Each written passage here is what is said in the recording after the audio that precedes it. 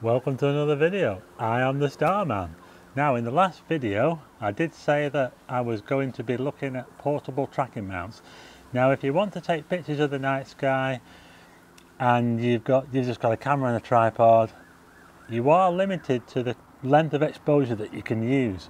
There is a rule, it's called the 500 rule. Now if you want to take a really nice Milky Way photo, say you've got a 24mm lens, what you need to do with the 500 rule is you need to divide 500 by your focal length of your lens. So in the case of a 24mm lens, that comes out at about 21. So what you would say, that 20 seconds. And that would give you a photograph where your stars will not look like trails. If you go too long, what can happen is you can get star trailing, very obvious star trailing, so that's not really what you want. So you are a little bit limited if you've just got a camera and a tripod. You can do it, I do it quite a lot, but you do need a fairly fast lens, I would say. You need a lens that is at least an aperture of f2.8. So you can get some cheap lenses, cheap Samyang lenses, Samyang do them, f2. Or even faster than that, you go down to f1.4 some of them. So the faster the lens, the more likely you can get a shot using a not such a long shutter speed that's going to give you star trails. So like I said, 24mm goes into 500 20 times roughly. So that tells you that you shouldn't be exposing for longer than 20 seconds. Now I tend to go a bit less than that even. I tend to go down to 15 seconds. I'm using a 24mm f2, all my lenses are f2.8, apart from a 50 which would go down to f1.8. In the case of a 50mm, you're looking at 10 seconds because 50 goes into 500 10 times. So that's your limits if you're not using one of these things. Now these things do open up a whole new possibility to expose for a whole lot longer. This is a portable star tracker. This one here is a Fornax10 Lite Track 2. This is my own star tracker. So a bit later in this video I'm going to be setting this one up from the ground up, showing you how to set it up. These allow you to take exposures in minutes. So you can take an exposure, a wide exposure of the Milky Way, you can take it for 5-10 minutes, and the amount of detail you get is amazing. It does depend where you are, of course. I mean, if you're in the middle of a town, you're just going to get orange. It's not going to be very good. You do need to be somewhere dark. But anyway, this is the sort of thing you need if you want to do really long exposures of the night sky. So I'm just going to have a look at another couple of examples now. There's quite a lot of these on the market. Now these ones here I think are all discontinued now, so if you want to get into it you don't need to buy a brand new one, you could buy a second-hand one. This one in particular is a IAPtron sky tracker. This is one going back a few years now. I'm sure there's a few of these on eBay, and they all kind of work in the same way. What you have to do is you put these on the tripod. In this case, this is what you put on the tripod, this contraption here on the bottom, and once you've done that you then take the polar scope, and in this case, the case of this one, the polar scope goes through there like that, tighten that thing up there, and then you point the polar scope towards the North Star, and once that's been done you can then take a ball head and you put it onto this thing here, and then I'll be taking a closer look at these a little bit later on as well, by the way. You put it on there, and that thing there will then, once you turn the thing on the back, will then start to track the sky. So that is how that one works. Now then, this is a very popular one here. This is a Skywatcher Star Advent. These have all been very kindly lent to me, by the way. This particular one here was lent to me by a friend from Preston and District Astronomical Society, or PADAS should I say.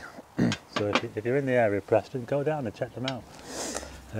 This one here was lent to me by one of my own, from my own society, Blackpool and District Astronomical Society, or BADAS. This is a Skywatcher Star Adventurer. and a little bit more substantial, this one actually. It's got the thing there which attaches to your tripod, this is a regular tripod, so this is your wedge where you can manoeuvre it to get your polar alignment. Yeah, the polar scope is inside here, so you look through the polar scope from down there, so you align it by looking through there.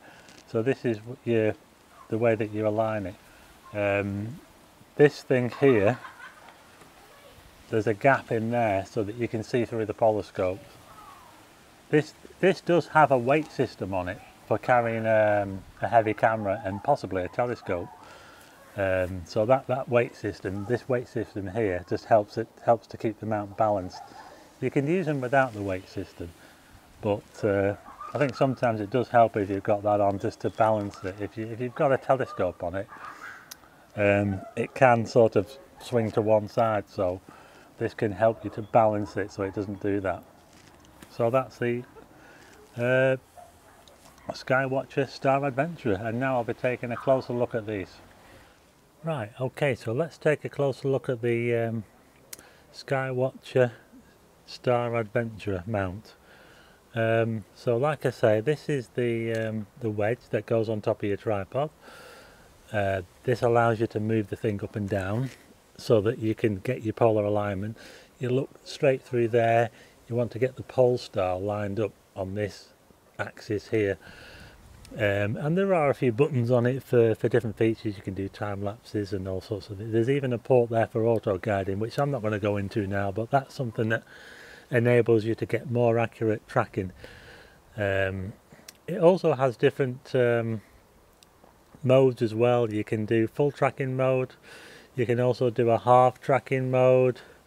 There's different options. I tend to not use these. I just tend to use the mount in the normal tracking mode. I don't go into all these half. They're sort of, the half tracking mode is for doing landscapes where you want a bit of both. You kind of want to eliminate the star trails, but at the same time you're going to get the landscape showing a little bit of blur. But it's sort of like a halfway point. It's for me, I would rather just track the sky and then blend the landscape in later. But anyway, that's a closer look at the Skywatcher Star Adventurer mount. A very good mount.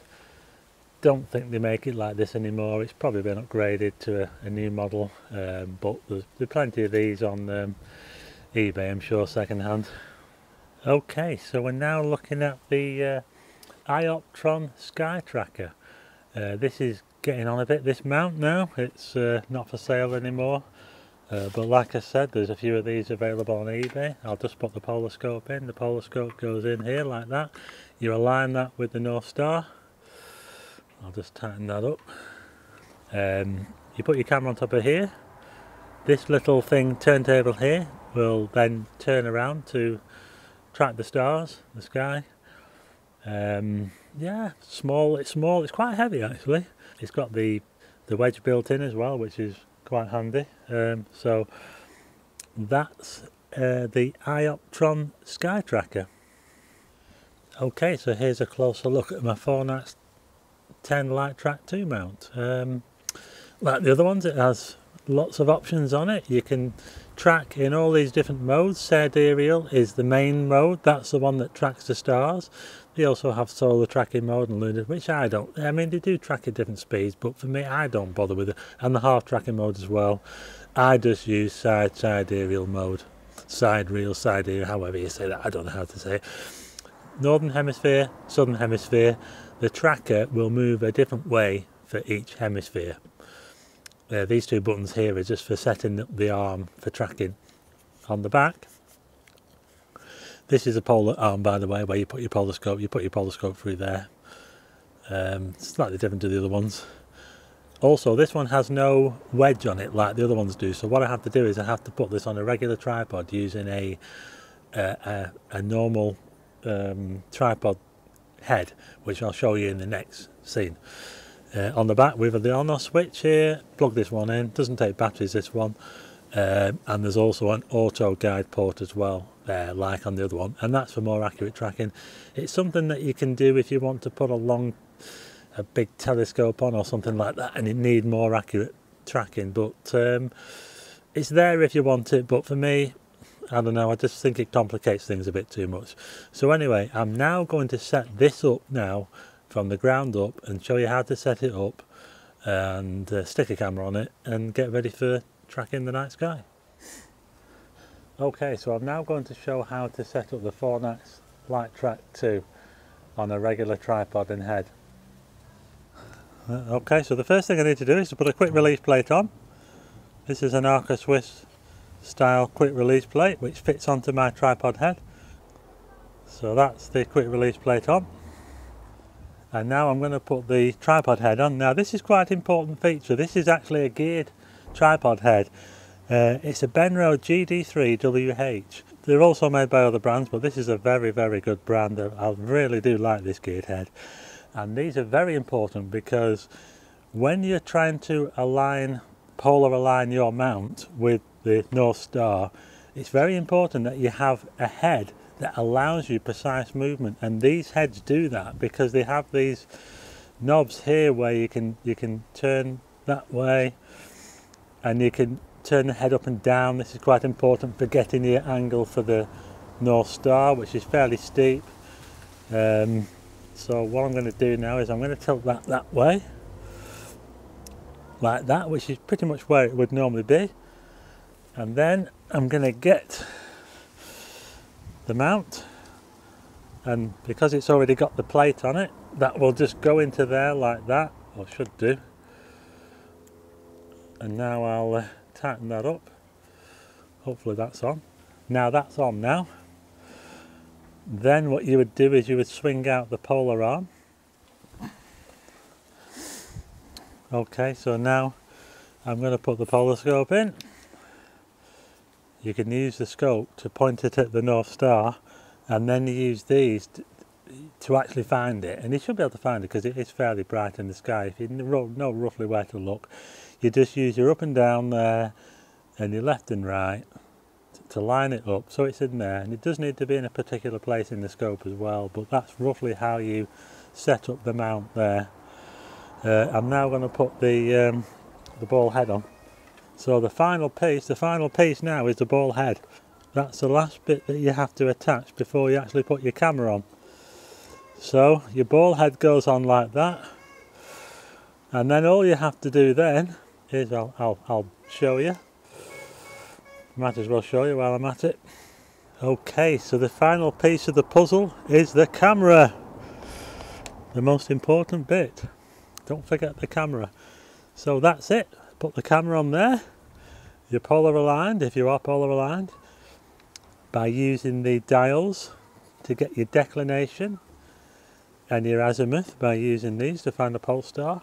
Camera sits on there, point it where you want, point it over there, or over here, just move it around, doesn't matter, it's going to track. And that's it, all set up and ready. Okay, so that wraps up my video for setting up star trackers. So now, in the next video, you won't want to miss it, I'm going to be actually using the tracker at night.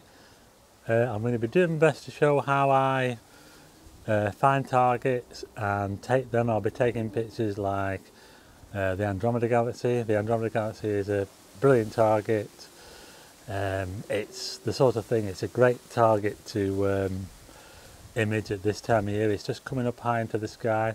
There's loads of other things that you can image up there as well, and what I want to try and do is keep it as simple as possible, try and do things in single shots. I'm not going to be doing anything out of the way like stacking.